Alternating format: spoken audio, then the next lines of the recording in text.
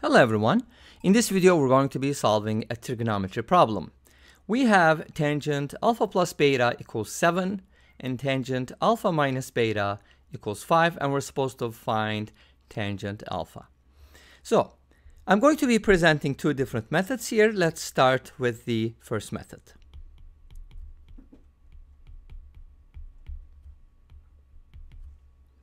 Alright, so I'm going to be using the formulas for tangent of a sum and tangent of a difference.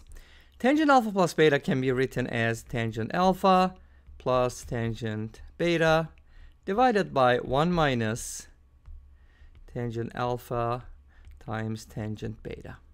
And let's go ahead and set it equal to 7. Now at this point it might be meaningful if we just use substitution. So let's say let tangent alpha equal A and tangent beta equal B. Okay, so this gives us the following equation: A plus B divided by 1 minus AB equals 7. Let's go ahead and write down the second equation for tangent alpha minus beta. That is equivalent to tangent alpha minus tangent beta divided by 1 plus tangent alpha times tangent beta, and it's given as 5. Again, using the same formula, we can write this as A minus B divided by 1 plus, I should say, AB equals 5. So we now have two equations. We now have this one, and we're going to turn this into a system of equations. And we're going to solve that system, and we're going to find the solutions from there. So let's see how this works. I'm going to cross multiply in the first one. That's going to give me A plus B equals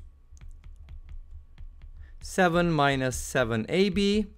And the second equation is going to give me A minus B equals 5 plus 5AB. Now, to solve this equation, we can use substitution, but I don't think that's a very good idea. Like, we can isolate B, right, in terms of A, so on and so forth. That's one way to do it, but I'm going to be using a different approach. I'm going to use elimination. So let's go ahead and eliminate the AB term, multiply this by 5, and multiply the bottom one by 7. So 7 times 5 is 35, so we're talking about the LCMs here. That's going to give us 5A plus 5B equals, I should multiply everything by 5. Okay. 35 minus 35AB. By the way, let me just share you a quick anecdote. When I was doing these in high school, for the first time, I always forgot to multiply by the right-hand side. So that was kind of like a bad habit that I will always get it wrong. Anyways, so now when you add these two equations, 35AB is going to cancel out. And you're going to get something nicer because at least you're not going to have the product. So this is going to give you 12A minus 2B. Yay, I got it. 2B or not 2B equals 70. And from here, we can divide everything by 2. 6A minus B equals 35.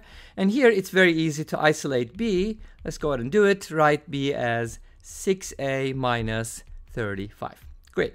So this is nice because we were able to express B in terms of A. But it's only after we eliminate the AB, because without it, it will be more complicated. But it can be done. No big deal. Now, I want to go ahead and do the same thing for the second one. I mean, not the second one, but kind of substitute this into the second one. That's what I was trying to say, I guess. So we have, or the first one, doesn't really matter. Okay, let's go ahead and work with the first one. So I'm going to substitute this into the first equation, which is A plus B equals 7 minus 7AB. Let's rewrite it so we know what the original one is. Now replace B with 6A minus 35 on the left-hand side as well as the right-hand side. And this is going to give you an equation in A, and it is going to be quadratic. 7A minus 35 equals 7 minus 42A squared. Okay, so what is 7 times 30? I think it's 245, is that right? Okay, that's a positive 245A. Great. Let's go ahead and put everything on the same side and trying to keep everything positive, like A squared positive, I should say. So on the left-hand side, 42A squared. So we have 7 minus 245, which should be negative 238, negative 238A. And then negative 35 minus 7 is going to make negative 42. Okay, now I got my quadratic, but one thing that will help a great deal here is to simplify this equation. And luckily, or it's been arranged before, anyways, whatever you want to call that, we can actually divide both sides by something. But if you don't see it right away, let's go ahead and divide everything by 2 first. Okay, it may not be very clear to you first, but hopefully after division by 2, this will become more clear, because that's when it became clear to me, sort of. Anyways, so now this is my equation, and 119, well, I kind of know that it is 7 times 17, which means I can divide everything by 7 again. So basically, we divided both sides by 14, to keep a long story short.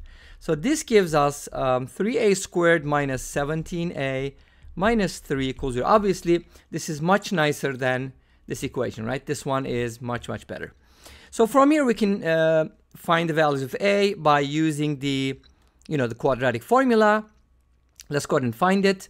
From here, a is going to be negative b, which is 17, plus minus the square root of b squared, which is 289, minus 4ac, but there's a negative sign, so double negative.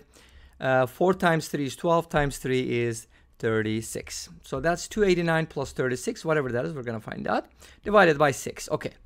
Now, 289 plus 36 should equal, let's see, 325, right? I think.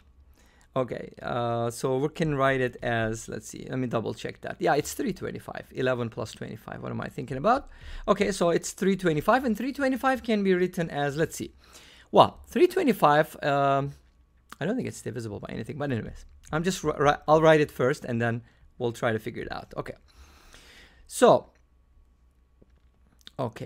we have 325 inside the square root. Let's see if it's divisible by anything. I think it is. 325 is definitely divisible by 5. I know that. Times 63. Okay, there you go. It has 9 in it. Okay, cool. So it's 9 times 7. Therefore, we can write this as 9 times 35. So 9 will go out, right? And let's double check, like 270 plus 44. Okay, well, it's, wait a minute. 270 plus 45 is 315. How do we get the... Oh, it is 65. Never mind. It's not 63. Never mind. I'm like, what's going on here? Okay. 325 can be written as 65 times 5, not 63 times 5. And 65 obviously contains another 5, so we're still good. It's 5 times 13 times 5, so that's 25 times 13. Cool. Okay, great. It's still good, maybe even better. So now the square root of that number is going to, so you kind of see my thought process. I thought it was 63 times 5, but it wasn't correct. Okay.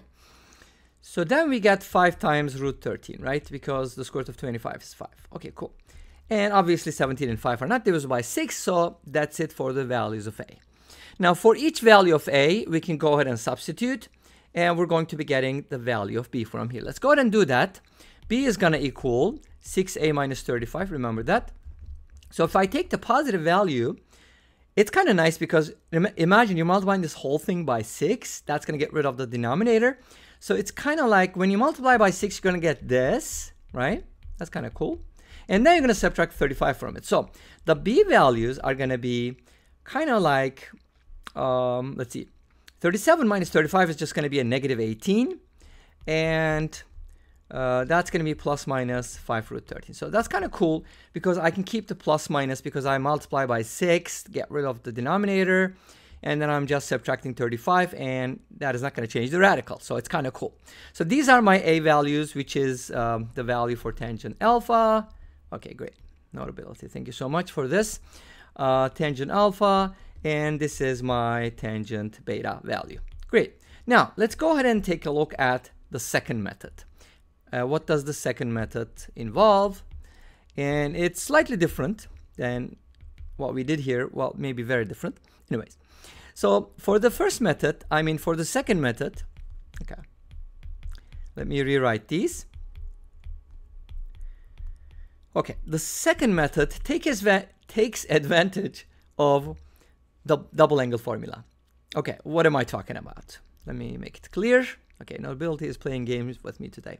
So x and y, okay, great.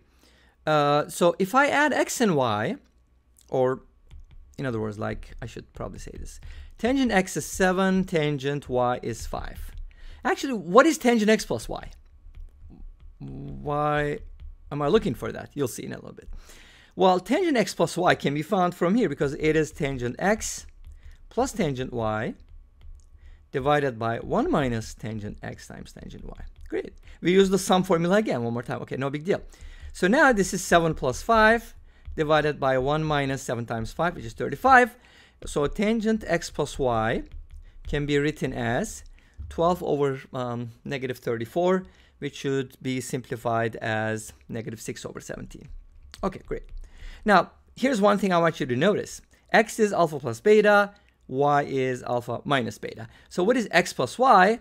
X plus y is alpha plus beta plus alpha minus beta. Boom, you can cancel out the betas and you end up with 2 alpha. Yay, awesome. So this is tangent to alpha, which is equal to negative 6 over 17. Great.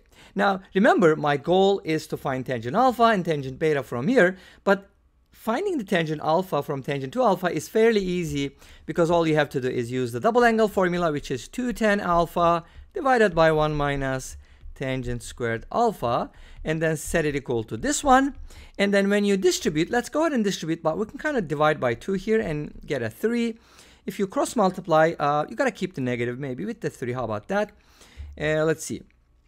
I'm going to multiply by negative 3, so it's going to give me negative 3 plus 3 tangent squared alpha equals 7 tangent alpha. And then this can be written as a quadratic. If I call tangent alpha a as before, I get 3a squared minus 7a minus 3 equals 0. And if you remember when we were solving for a and b, that is the exact same quadratic equation that we found. So the results are going to be the same, needless to go through this whole mess, but the answer is basically going to be the same thing. So this is my tangent alpha value, this is my tangent beta value, and this brings us to the end of this video. Sorry about the length of the video, I didn't want to keep it too long, but 2 methods, I had to explain things. Forgive me for that. Alright, so I hope you enjoyed the video. Please let me know what you think. Don't forget to comment, like, and subscribe. I'll see you tomorrow with another video. Until then, be safe, take care, and bye-bye.